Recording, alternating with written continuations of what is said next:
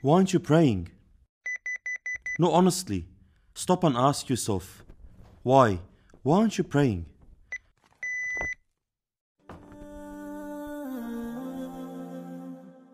Are you denying Allah's bounties and blessings to you?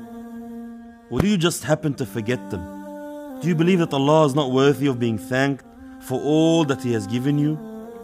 Imagine if Allah was to neglect you like you neglect Him. Who will sustain you? Who will protect you? Who will give you health?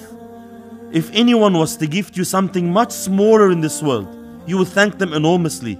You would feel so indebted. But no matter how much Allah gives you, you still ignore Him. Why aren't you praying? Is it because Salah takes too much of your time? You can happily spend hours watching a movie, listening to music or playing a game, but you can't give your Creator 5 minutes of attention?